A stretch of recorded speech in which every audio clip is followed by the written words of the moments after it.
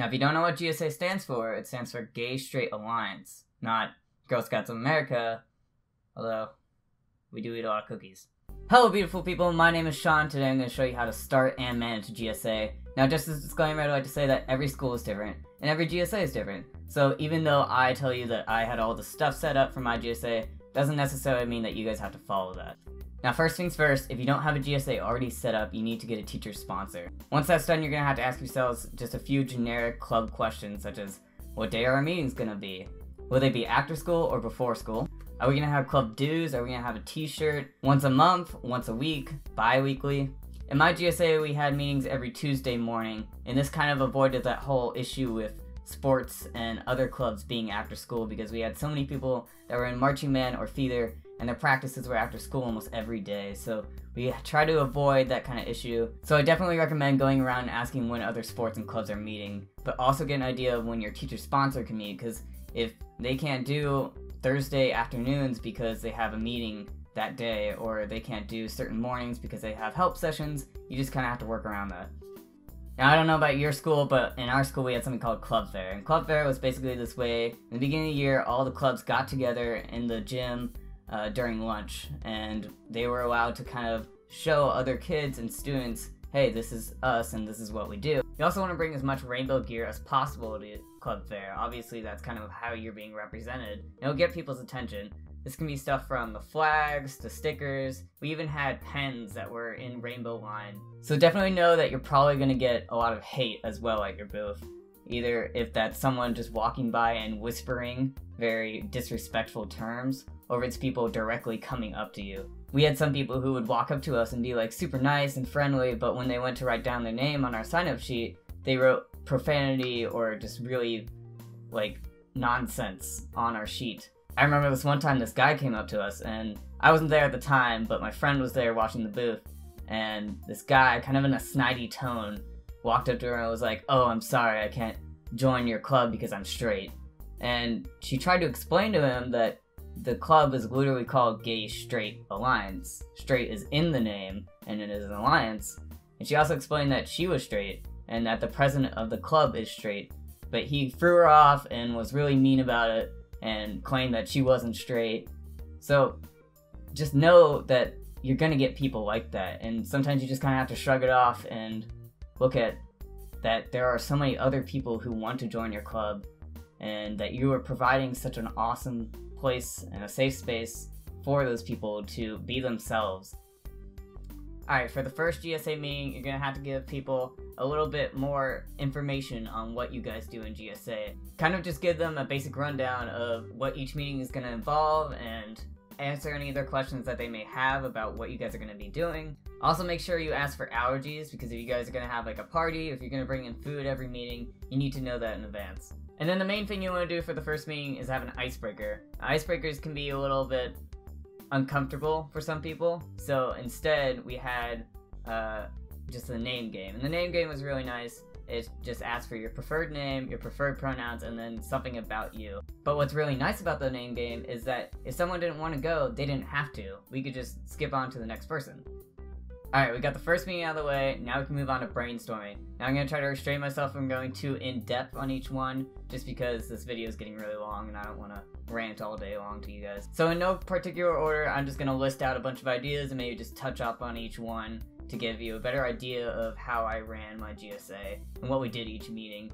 So to start, we did the ABCs of LGBT. This meeting is better to do like in the beginning of the year, because then people have a better idea and they can understand terms as you go along into the meetings later on. You guys can do a volunteer service or do a bake sale to raise money for groups that are LGBTQIA+ supporting. Kind of towards the beginning of the year, you also want to do something like going over the list of holidays. Holidays meaning like National Coming Out Day, Trans Day of Remembrance, Ace Visibility Day, Ally Week. And Ally Week is really important because there's probably going to be more LGBTQIA+ students in your group than allies, but they still need to be recognized because they are there to show their support. Also make sure that you mention when your local pride is, because you guys could maybe take a field trip there. They're done in June, but for us personally it's done in October, so it's a little bit different. I decided to separate Day of Silence from the holiday list just because it is a very controversial topic, and you guys can look that all up on your own, but if your GSA and school does decide that you want to do Day of Silence, you guys are going to need to prepare ahead of time. Now, you can spend a ton of money on like stickers to hand out to people for Day of Silence, but what we did 1 week ahead was just to make these silence bands, and we also did support bands. And you just put it around your arm and you wear it. You guys are also going to need a piece of paper for the people who are being silent that day. Basically just explains to teachers what you're doing and why you're doing it. We had this tradition in our GSA where we would read this book about gay penguins, and it was really cute. It's a true story. It's called Entango Makes 3, and it's actually banned in a few areas, so we would call it Banned Book Day. But it's really nice because it allows for the group to kind of relax, just come together and enjoy like a children's book. It's really short, which is really nice because some meetings are, you know, only 15 minutes long.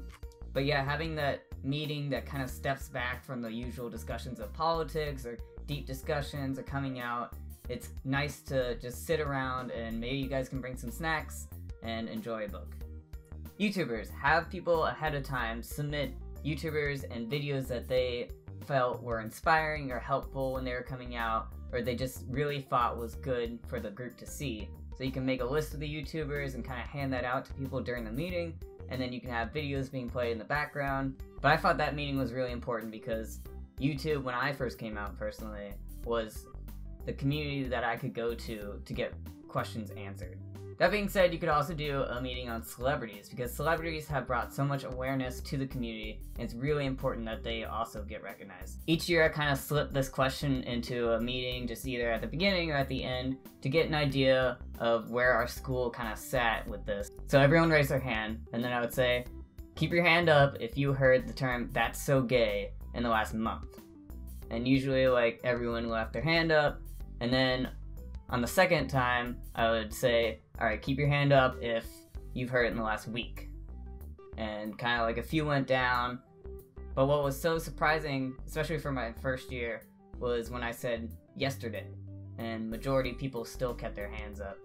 It's really eye-opening because not many people think about it when they have their main friend group that all supports each other, and you know, you don't really hear any of that outside. Alright, one of our more serious topics was the coming out discussion. And that was basically kind of a more personal touch on our meetings because it allowed people to come up to the front where I usually stand, and they could talk and tell their story of coming out, whether it be for friends, family, teachers, and some of them were really funny and some of them were really sad, and it just kind of allowed people to speak, and if they wanted to get advice from the group they could, or maybe it was just so that they could get it off their chest. Alright, back to the list. I just want to touch up on how you can kind of talk to your group in a more interactive way. Past presidents in my group had used PowerPoint and Prezi a lot, but I didn't really like that because it reminded me too much of like a classroom setting. So instead I used something called Kahoot, and Kahoot was kind of like this cool interactive competition between all of the kids in the class.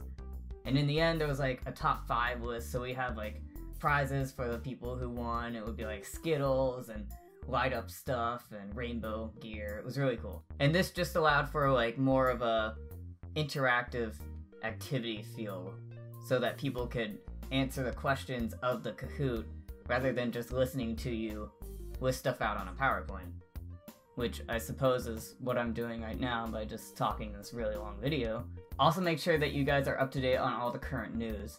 I was president for the 2017 election, and of course that was very nerve-wracking for a lot of people, so after the election I had a timeline that we made up on the board and a bunch of articles scattered about on Mike Pence and Trump's viewpoints throughout like their history on the LGBTQI community. And that just kind of provided resources for better understanding so that people could form their own opinions and viewpoints on our new president. Maybe you guys could do something like poetry out loud, where you guys have people come and bring like an instrument if they want to sing a song, or they could do poetry.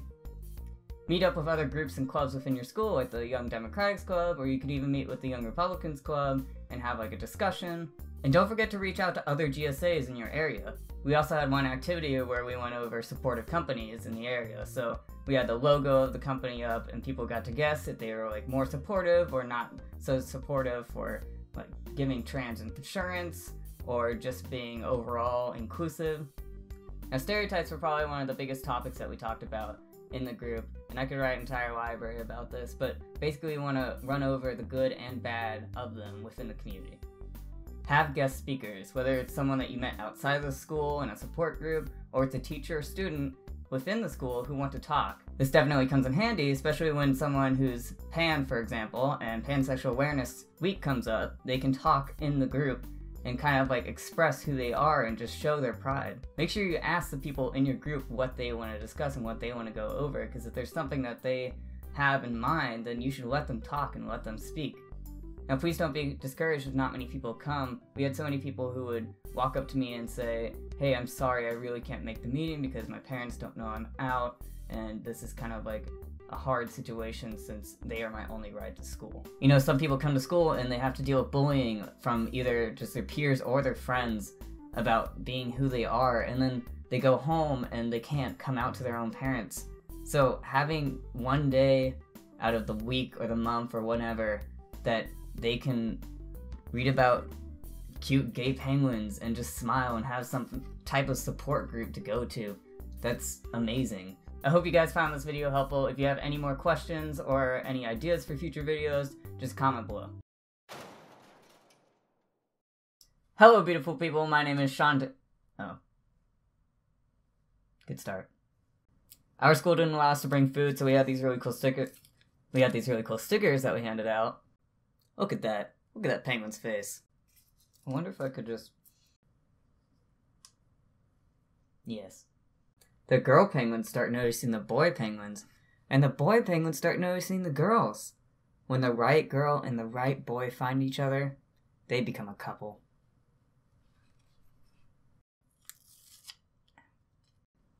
I just spent like 15 minutes rereading this entire book 3 times. Stereotypes were one of our biggest Oh, I'm dying.